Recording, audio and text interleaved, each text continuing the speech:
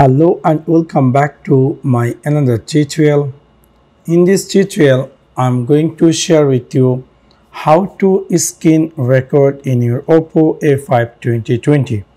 So let's take a look how to do that. Maybe somehow or some cases for personal or professional use you want to record screen in your Oppo A5. So how you can do that? It's really easy and simple. For that, scroll down and you will see a quick notification area will appear.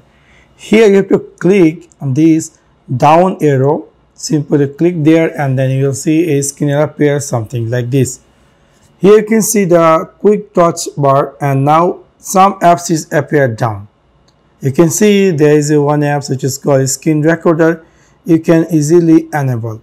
Also, I will suggest you to, if you're using screen recorder always, so you can bring this screen recorder over here. You can see I bring it my quick launch area.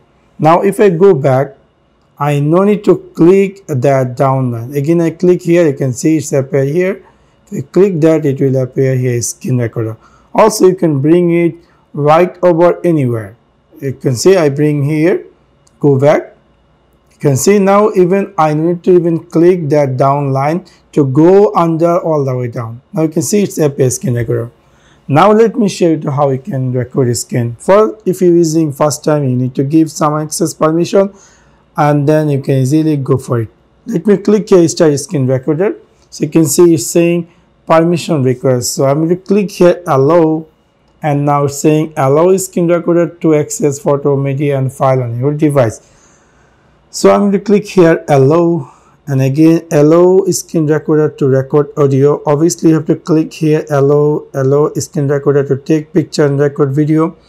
I'm going to click here allow. So almost every access you need to give to use your screen recorder. You can see it's recording start and it's saying here the screen recorder is time appear. Now whatever activities you're going to do in your phone, it's going to be record automatically. After you're done recording, you can simply click here and it's going to be automatically pause and it's going to automatically save in Cloud. If I click that, you can see just now I had recorded the screen, it's recorded and it's appear here. So in this way you can easily record the screen in your Oppo A5 2020. So that's for now. Thanks for watching my video. See you next one. Peace.